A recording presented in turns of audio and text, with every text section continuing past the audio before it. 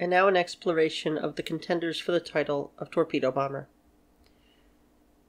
To start with, torpedo bombing for the Germans was usually a matter for medium bombers. However, they did explore a dedicated reconnaissance torpedo bomber just for the Graf Zeppelin.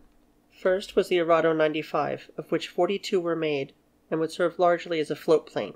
With a single forward and single trainable machine gun, a range of 680 miles, and a speed twice that of the navalized Stuka, and nowhere near the weight, she could also deliver over 1,500 pounds of ordnance, which would either be a single torpedo or a mix of bombs, mines, depth charges, and other ordnance of varying weights. 6 had served in the Legion Condor and had done well, and another 6 had been purchased by Chile. In 1939 they equipped Baltic coastal squadrons. She would inspire the Arado Ar 195, of which only 3 were made, first flying in 1937. Resembling the ferry albacore if nothing else, she had a speed comparable to the AR-95 at 180 miles per hour, but a shorter range of only 404 miles, and an identical payload and defensive armament. In the end, it would be the third entry for torpedo bomber that would win. The Fieseler Fi-167 was decided upon, and 14 would be made.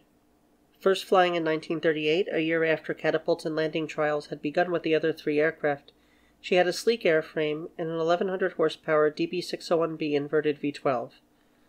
With what was by comparison an incredible range, she could cruise 808 miles at 160 miles per hour without a drop tank.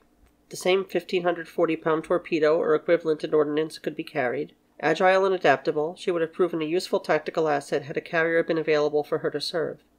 The 2 prototypes and 12 pre-production models were deployed in the Netherlands for reconnaissance duties in 1940, before being returned in 1943 to Budweis for testing at the Deutsche Versuchsanstalt für Luftfahrt.